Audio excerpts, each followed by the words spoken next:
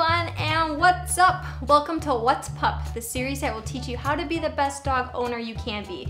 I'm Rachel, your host and lifelong dog lover. Today I have my friends Jill and Dahlia with me, as usual. And Dahlia is a 3-year-old Pembroke Welsh Corgi. Did you know that the Corgi is the Queen of England's preferred dog breed? She has owned over at least 30 Corgis. Imagine all that shedding. Oof. Jill is a 13-year-old terrier? Well, at this point you all know that I don't know what kind of dog Jill is. She's sweet and cute, and that's all that matters. Today's episode is going to be all about different dog breeds. Now you may be asking yourself, what does dog breed even mean? A dog breed is a type of dog with a certain set of physical characteristics and personality traits. There are so many different dog breeds out there. In the US alone, there are 190 different breeds. Worldwide, there are about 360. Now, I absolutely refuse to sit here and describe 360 dog breeds to you. Dahlia would be a full-blown senior citizen by the time I were to finish. No offense, Jill. But I will talk to you about several breeds of dogs that you are sure to love. But before we get into that, I want to talk to you about the 7 different groups all dog breeds fall into. First, we have the sporting group. No, these dogs cannot play basketball and football. That would be cool though. Sporting group dogs were bred or raised to help hunters catch feathered game. These dogs are very active and alert so that they can stay on top of their game. Many of the dogs in this group have thick, water-repellent coats that are resistant to the sometimes harsh hunting weather conditions. Some dog breeds in this group include Golden Retrievers, Cocker Spaniels, and Weimaraners. Next up is the hound group. They actually aren't just nothing but a hound dog. These dogs are extremely fast and have a wide range of vision in order to catch animals like jackrabbits and antelope. These dogs also have an amazing sense of smell to better trail the animals they're trying to catch. These dogs are very determined and will stop at nothing to catch their prey. Some dogs in this group include bloodhounds, dachshunds, you know, those little hot dog dogs, and greyhounds. Most are not even gray. I know, how deceiving. Moving on to the working group. These dogs can be teachers, lawyers, and bankers. I'm lying. You guys know I gotta get my bad jokes in there. The dogs in this group include some of the world's most ancient breeds. They were bred to help humans in some way, whether it's completing a task such as pulling a sled or fetching something to use or protecting the home and family. These dogs are more than happy to help. Some breeds in this group include Huskies, Boxers, and Rottweilers. Next up is the terrier group. If I were to take a wild guess, I would say Jill would fall into this group. These dogs were initially bred to go underground to catch small animals like rats and mice. These dogs have a lot of energy and a bit of an attitude too. That definitely doesn't sound like Jill. Maybe she belongs in a different group. Some breeds in this group include Bull Terriers, Pit Bulls, and Scottish Terriers. Next up is the toy group. These are still real dogs, not toys. They are great dogs for laying on your lap or carrying around in a purse, but I would strongly advise against that. Though these dogs aren't great for working or hunting, they are great in other areas such as being sociable and affectionate. They are also very smart and full of energy. Some breeds in this group include Pugs, Pomeranians, and Yorkshire Terriers. Next up is the non-sporting group. These are our random and miscellaneous dogs, who we all still love very dearly. The only thing that the dogs in this group have in common is that they have 4 legs. These dogs are all very diverse in that they are all different sizes, different coats, different personalities, and general appearance. Some breeds in this group include Dalmatians, Bulldogs, and Poodles. Our last group is the herding group. These dogs were bred for moving livestock, such as sheep and cows. These dogs would work very closely with their human shepherd. These dogs are extremely intelligent and responsive. They are easily trainable and crave work to do. These dogs can get bored very easily if their minds aren't being stimulated. Dahlia here is part of the herding group. She will herd people and has in the past. She likes to have all her people in the same area so that she can keep tabs on them. It's all part of her nature. Some other breeds in this group include Australian cattle dogs, Border Collies, and German Shepherds. So think about your dogs at home or any dog that you know. Which group do you think they fall into? Why do you think that? Let's switch gears a little bit and talk about one breed that is part of each of these groups in more detail. Maybe you will absolutely fall in love with one and beg mom and dad to bring one home. Let's start with a dog from the sporting group, the Golden Retriever.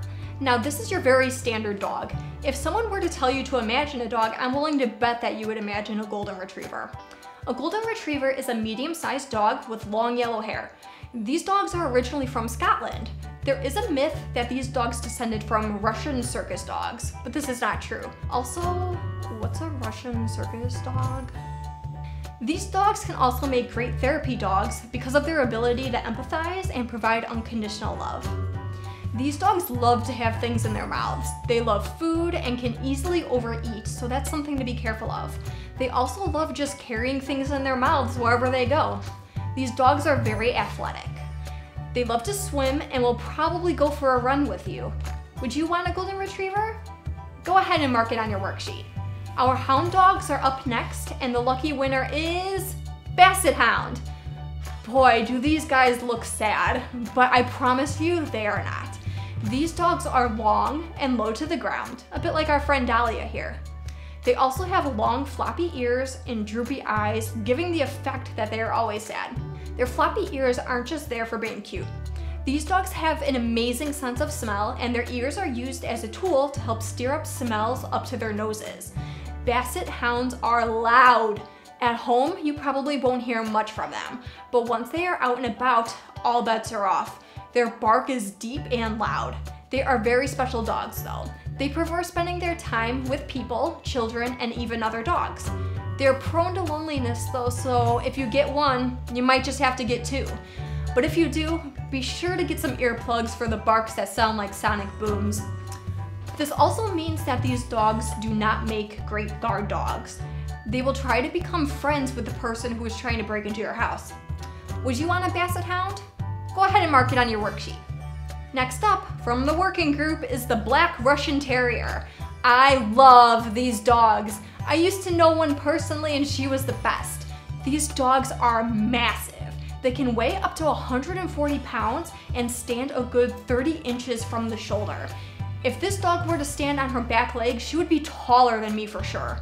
These dogs crack me up because you just can't see their faces because their black eyes and nose blend in with their black hair. The hair on their faces is so long too. These dogs have a thick double coat to keep them warm, which is how they survived being military dogs in the cold temperatures of the Soviet Union. These dogs are very affectionate and will try to sit on your lap, but they are also very stubborn. If they do not want to do something, they will not do it. They are great with people, but when it comes to other dogs, they need to be watched and have a proper introduction. These dogs make excellent guard dogs and will work to protect your home and family. Would you want a Black Russian Terrier? Go ahead and mark it on your worksheet. Which group do we have next? The Terrier group. And from the Terrier group, we have the American Pit Bull Terrier. Now let me start on a serious note. These dogs have a notoriously bad reputation for all the wrong reasons. There is no such thing as a bad dog breed.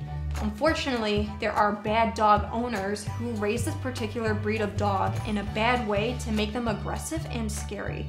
These dogs are not aggressive by nature. On that note, let's talk about how great the American Pit Bull Terrier truly is. These dogs are very social and friendly. These dogs are very determined. Whatever they are set out to do, they will give it their all to get it done. These dogs love people and crave human attention. They love to cuddle and will even pretend that they are lap dogs. If you decide to get an American Pit Bull Terrier, still conduct your research on the dog's background. Would you want an American Pit Bull Terrier? Go ahead and mark it on your worksheet. Our little guys are up next, the toy group, and more specifically, the Chinese Crested. Now, I'd be lying to your face if I told you I didn't think this was one weird looking dog. This dog stands at about 11 to 13 inches high and is hairless besides the beautiful hairdo, the fuzzy socks, and the tail. These dogs are just about as fun and kooky as they look. They are very playful and loving to their humans. Despite being hairless, this dog's body is still covered in a light hair. You just can't really see it. This hair must be shaved to keep the dog's skin healthy. Letting it grow out will not keep the dog warm. It will actually cause skin problems. This dog is extremely tolerant of the heat, but it is not the same case for the cold. These dogs need to be protected from very cold temperatures. Overall, these dogs are quite clean and make great companions. Would you want a Chinese crested? Go ahead and mark it on your worksheet. Next is our non-sporting group dog, the Shiba Inu.